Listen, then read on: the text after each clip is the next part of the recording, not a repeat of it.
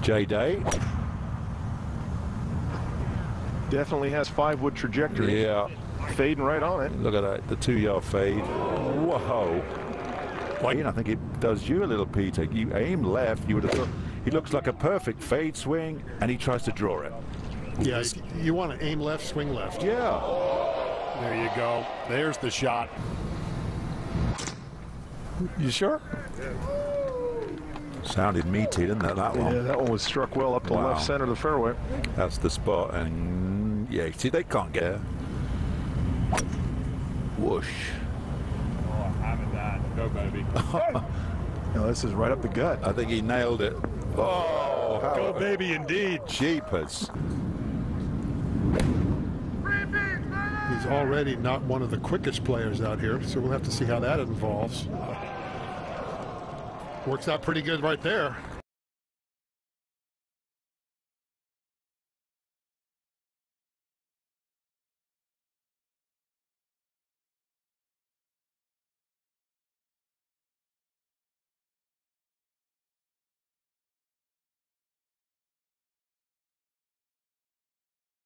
Out to 11.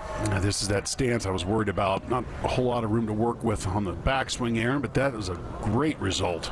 Well, I'll tell you what, that's about as good as he could do.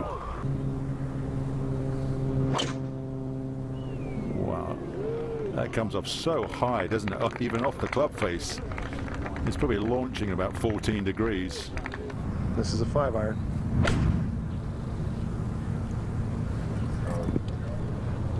A little bit too much divot. Is he going to get there? It was right at it, wasn't it? I think you've got to make even more conscious effort to stick your finish. This one started just right of the flag.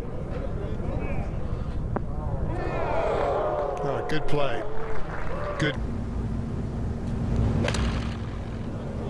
Did it clip the lip? Now this looks like it's going to get up there. All right. Good recovery. Back for the third for Jason Day. Trying to work at the 1-yard fade, and wait, careful. It's not right.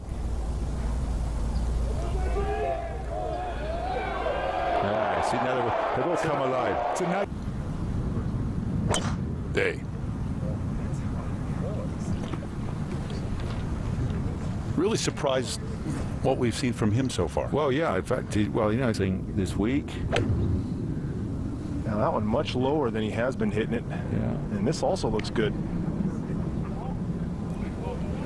Sure is. Get up the ridge, not Watch for Jason Day.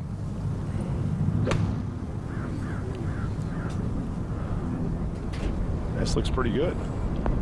Well, just going to come up a little short.